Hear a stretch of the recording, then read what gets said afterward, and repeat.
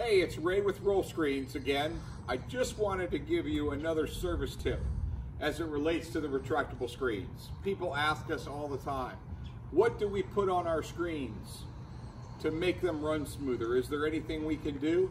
Some people believe that if it isn't broke, don't fix it theory, which is you don't need to put anything at all onto the tracks or the screen. Some people believe dry silicone is the way to go. If you listen to this screen, it's got a little squeaky sound as it comes up.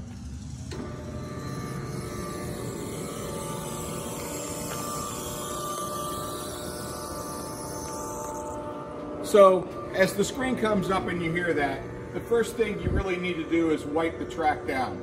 So you go to this track and start from the top and the bottom, and you go ahead and you wipe off any of the excess dirt that you have.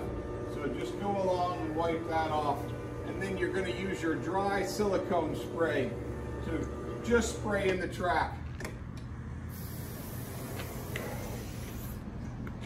And that should help it. You give it 30 seconds to dry.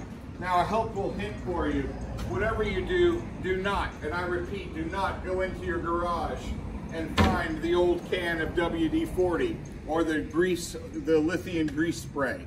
That will damage your screen and you will have to replace the screen. So remember, don't ever use WD-40. That's not what this is for. You need a dry silicone spray is exactly what you need. So once we've come over to that situation, you can take a light rag and kind of wipe it down. And then when you run your screen down, it should take that squeakiness directly out of the tracks as it comes down.